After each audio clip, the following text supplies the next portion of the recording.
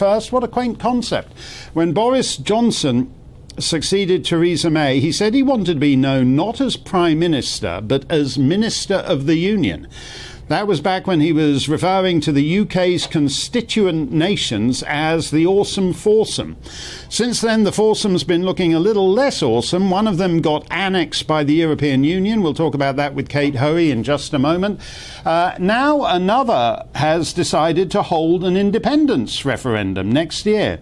You know, the UK, Britain, whatever you want to call it, has a reputation as a generally stable polity compared to, say, Poland, but it has had significant adjustments of its borders in 1922, in 1801, in 1707, so we're kind of due for one about now.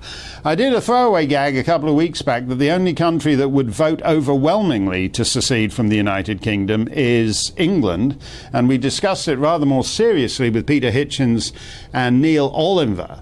But are Nicola Sturgeon and John Swinney really going to be the Eamon de Valera and Michael Collins of Scotland? Well, here's Scotland's First Minister today giving it the full Braveheart. So at this critical juncture, we face a fundamental question. Do we stay tied to a UK economic model that consigns us to relatively poor economic and social outcomes, which are likely to get worse, not better, outside the European Union? Or do we instead lift our eyes with hope and optimism and take inspiration from comparable countries across Europe? Comparable neighbouring countries with different characteristics, countries that in many cases lack the abundance of resources that Scotland is blessed with, but all of them independent and, as we show today, wealthier and fairer than the UK. Today's paper, and those that will follow in the weeks and months to come, is about substance. That is what really matters. The strength of the substantive case will determine the decision people reach when the choice is offered.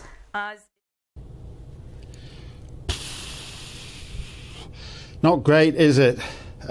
Sorry, you tried that last time. The economic argument for secession. That's not why people vote to set up a separate country. Oh, don't worry, your benefit checks aren't going to be any smaller. That's not a nationalist movement's rallying cry.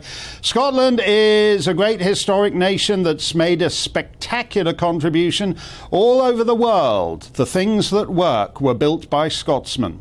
But if Nicola Sturgeon wants to talk numbers, here's the one that matters, 1.29. That's the Scottish fertility rate. It's what demographers call lowest low fertility, because once you start having that few babies, no society in human history has ever recovered.